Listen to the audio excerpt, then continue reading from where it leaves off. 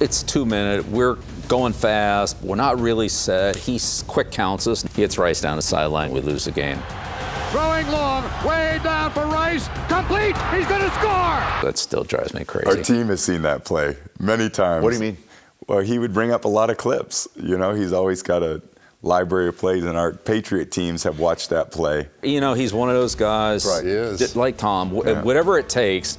That's what he does. It's just enough to get you. It might not be like his greatest game, or it's just enough. It's like Manning. Yeah.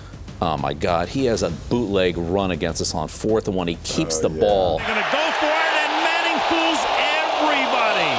What a call! It's very infrequently that you'll see a mystified look on the face of Belichick. He hasn't kept the ball 3 times in his entire career. It's the longest run we gave up the entire season to Peyton Manning. How embarrassing was that?